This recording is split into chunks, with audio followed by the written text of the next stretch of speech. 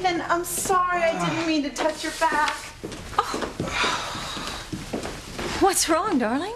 You won't believe what happened, Mother.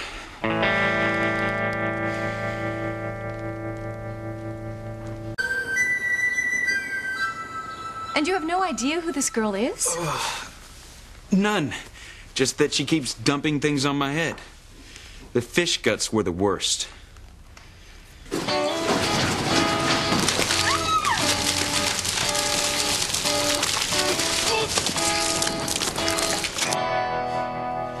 And the stuff she put on me, it's like liquid fire. Do you have any aloe vera gel, Mrs. Crane? That would take the burn out. Yes, I'll have one of the servants bring a bottle up to Ethan's room. So you really think this girl is stalking you? It seems that way. It's possible she has something against the whole Crane family, not just Ethan. Well, we can't just let her wander around loose. Obviously, the girl's unbalanced. There's no telling what she'll do next. I'm going to make it my business to have her put away the minute she's found.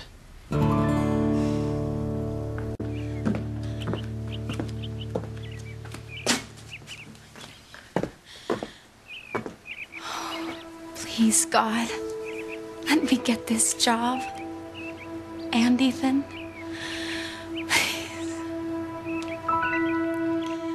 Teresa poured heat liniment on Ethan's back? She thought it was body oil. She even rubbed it in for him. Oh, he must have been in agony. No wonder he took off like a bat out of hell before the contest. Oh, no. He still doesn't know Teresa's name. I don't think so. Even so, it might not save her this time. I mean, we're talking about the Cranes here, the single most powerful family in Harmony. I mean, if they really want to track Teresa down, you know, name or no name, they can do it. I mean, why wouldn't they? They think your sister's some serial crazy who every time she sees Ethan Crane just attacks him. If they find out who she is, she can say goodbye to her senior year. She'll be spending it in the loony bin. Or maybe even jail.